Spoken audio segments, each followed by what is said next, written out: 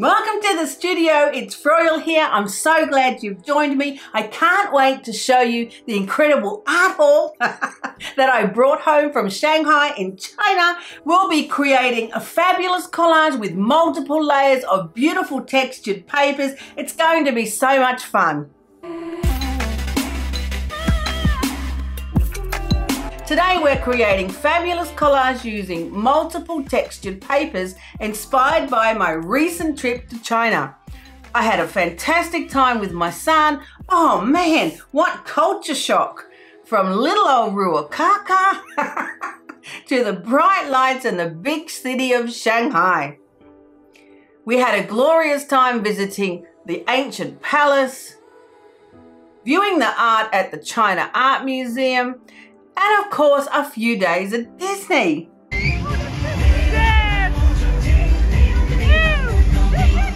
Are you wet? No, not at all. Oh my God! Now don't get me started on the shopping and wait until you see the incredible art haul that I brought home.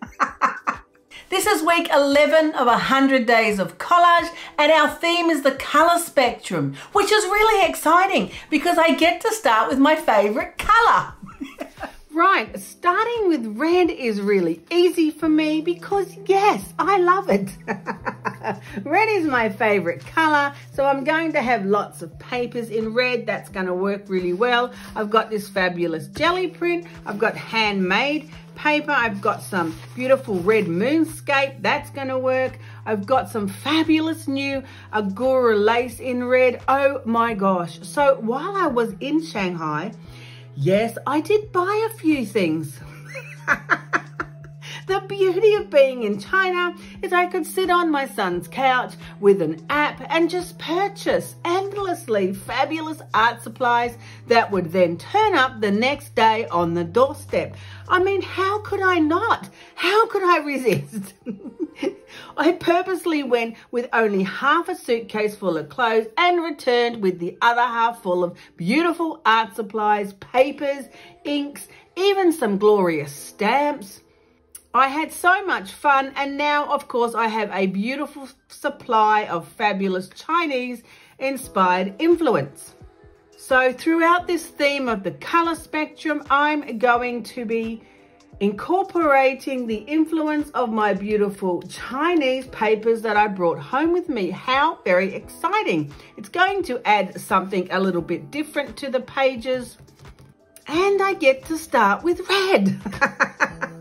So I'm working in my art journal. I'm going to do 1 page per color. You know the color spectrum: red, orange, yellow, green, blue, indigo, and violet. So that will be our 7 collages for our theme of the color spectrum in week 11 of 100 days of collage. I'm hoping that this art journal survives to the end of my 100 days. It's getting pretty darn fat, but we're going to push on and make it work anyway. It's got a bit of a curl on it from all the thick pages, but I'm going to start with this fabulous jelly print because I'm loving it. Just loving it. And then I'm going to add some of the red moonscape paper to there. That's the start. I've got the fabulous Agora lace in red. Oh my gosh. I could also put some black on if I want to get dramatic, and maybe a little smidgen of the handmade paper. Not sure. Maybe I'll just glue this down first and then we'll decide. Of course, I would like to add a little piece from this. I know, right? Look how beautiful it is. Oh, I just absolutely love it. So I'm thinking we're going to put a little bit of this in, because the pattern is just so beautiful. Right, my jelly print is down and my moonscape paper is on the page. Loving both these textures. They're just glorious. Now, what are we going to do next? I think we could do with putting something maybe across the middle there. I really do want to use some sections of this. Now, don't have a cry about me ripping it up, because the pack that I bought came with 5 sheets. 5 sheets of this. It's so darn exciting. Maybe we'll use this end section. That's a good idea. How about we just give it a tear there. Not sure what paper it is, but you know, China's pretty well known for its amazing paper. Just saying. That could go across there like that, a section of it. Or we use a section of it up here. That could work too, but it needs some fibers underneath it. Do we want to add some of the red fiber underneath? Or do we want to add some, we could add some red across there. Righto, so then what we're going to put up here, we could put some of the fibers of maybe the handmade paper. That could work. Or else I could go for a rummage in my scrap bag and find something else. Righto, well that's definitely going to go on it. I think we'll tear it. Oh, it's really soft. It might be some kind of rice paper, I'm thinking. I don't know, man. I couldn't read the description of what it was. I just thought it was pretty and I wanted it. So, you know, you buy it on the app and then the next day it's on the doorstep. Oh, man. I tell you, next time I visit my son in China, I'm going to take 2 suitcases. So that's pretty fun. Let's give it a little bit more of a trim like that. Yeah, I'm liking that. I'm liking the stamps. I'm liking it there. I just want something underneath it so it's more of a highlight. And I think I'm going to put some of the red textured paper across there. So let me try and get a straighter piece. Righto, so I'm thinking this little piece, it's a little beat up from my scrap bag, but it's a piece of the gold marble paper because I just want something textural underneath it to give it a more of a focal point. So that could work. Yes, I'm liking this idea. That's going to work like that. I'm liking these beautiful Chinese papers. I'm telling you, it's going to go crazy. And I pulled off some more of the red. Now, I would call this the Agura lace because it looks like that, the Japanese paper that I've gotten in the natural color and the black. I haven't seen red before, but I don't know if that's what they were calling it in China because I actually couldn't read the description. So that's going to go across the middle there because I wanted some more textural elements. If you've watched any of my previous videos, you're going to know I love multiple layers when it comes to collage. I think it's more interesting. It's definitely more fun. And you know, if it's not fun, I don't want to play. Right, so let's put this down. I'm really liking these 2 elements sitting together. I love that gold marble paper. That one came from Australia Mate, I think. That one came from Australia. camipaper.com.au is where you'll find that beautiful marble paper. And when my little treasure came to visit me recently, I had ordered a heap for her to bring over, which was just fabulous because the shipping is a pain, right? Oh my gosh, getting anything shipped to beautiful New Zealand is just so painful and so expensive. But we do find our ways. I just visit people. Or I tell them to come and visit me. Right, that's looking good. Now, what are we going to do with this? It's rather beautiful. I couldn't leave it alone. I do like that moonscape paper. That also comes from the cami paper people in Australia, mate. Or else I could pull out one of my brand new, oh my gosh, beautiful Chinese stamps. Yes, I could.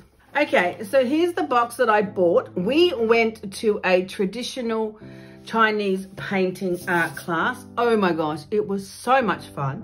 There was my son and Yili and myself, and it was just fantastic. It was all in Chinese, but Yili was interpreting for me. So, you know, it was fabulous. It really was a whole lot of fun. So I bought these beautiful stamps and they mean happiness and positivity or something. I've forgotten.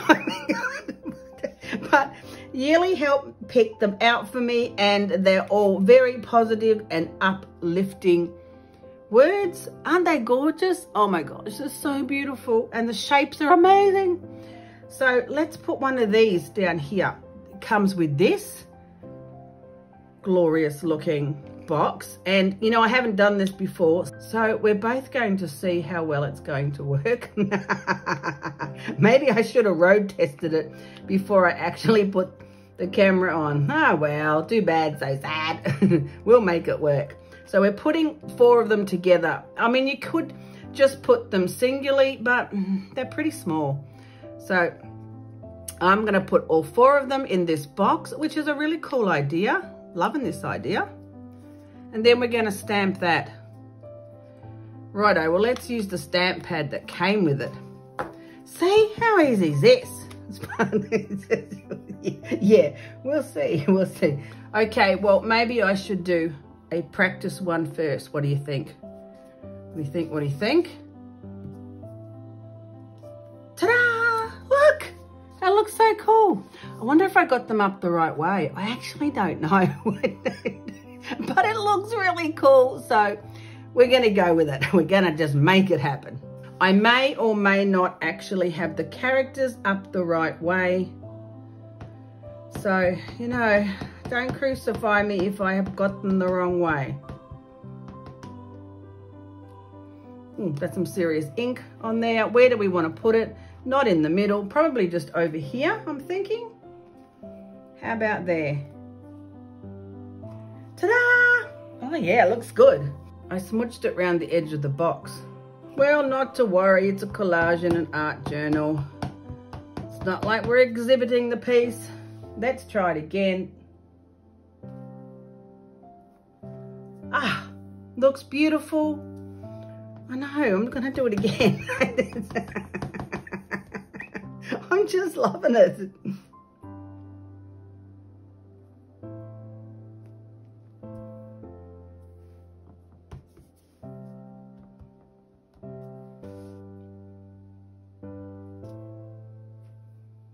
Okay, someone take the stamp off me. Because I'm having way too much fun.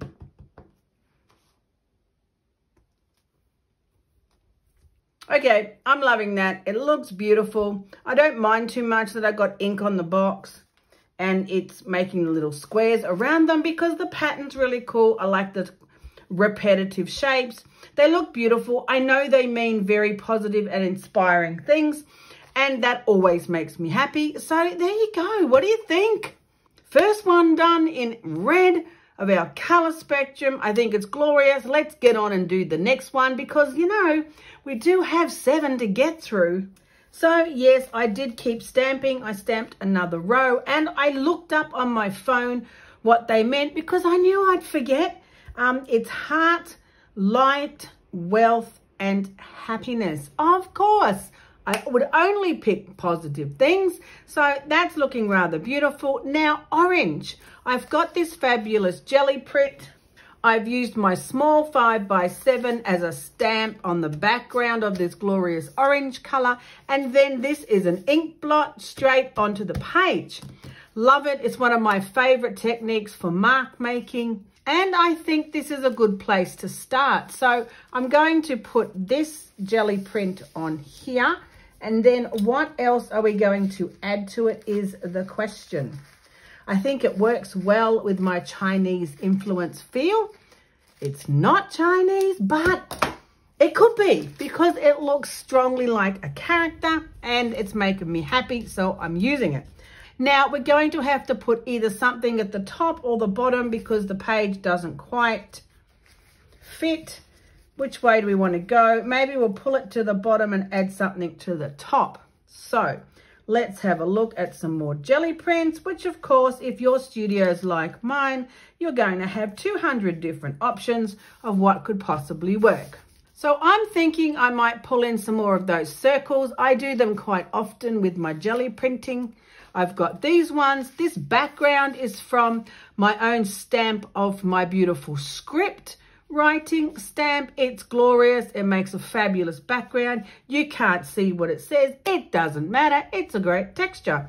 So I'm going to pull a strip of these circles straight across there, put them at the top because that's going to look pretty cool and pretty dramatic. And we all know I do like me a bit of drama. Easy peasy, lemon squeezy.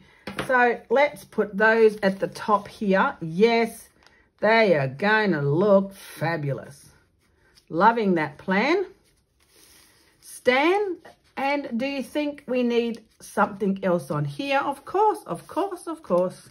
Maybe some more of that paper. That could work. That's a nice little bit that's left over from tearing that section out. So let's have a look and see.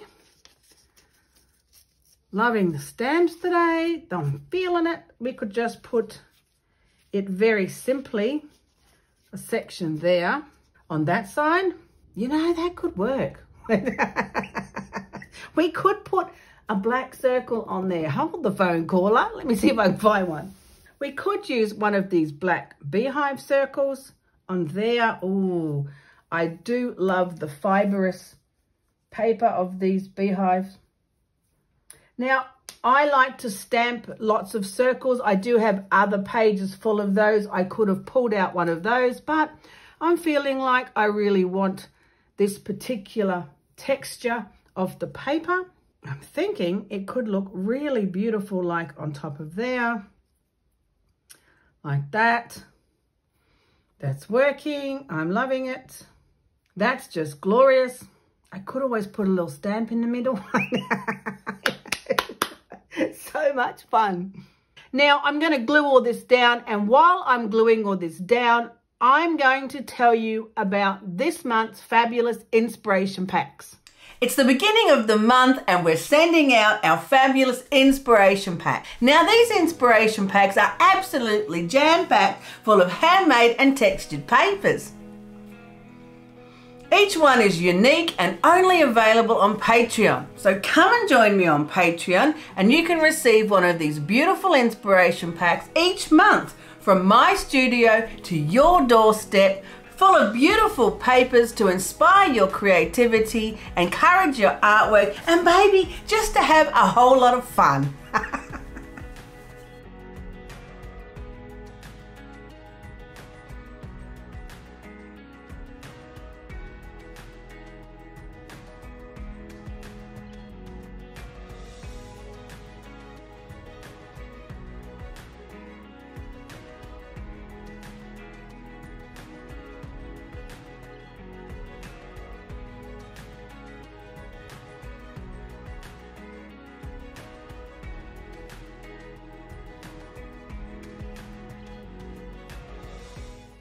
Right, I think that looks rather fabulous. The papers are all down.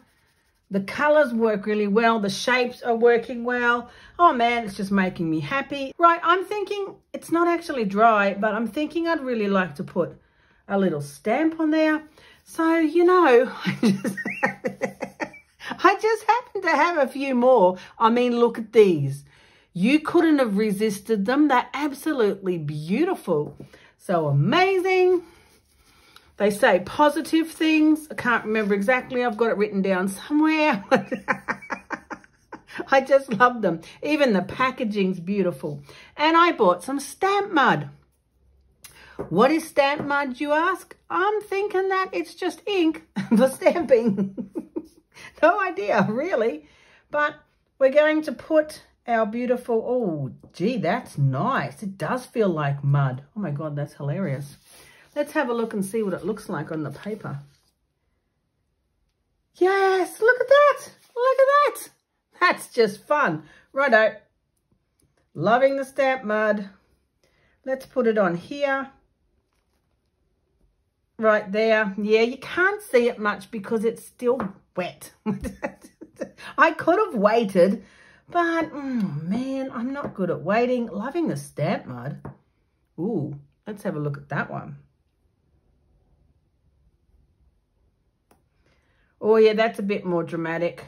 We might go over the other one. But it'll probably work better if I waited for it to dry. Oh, love it.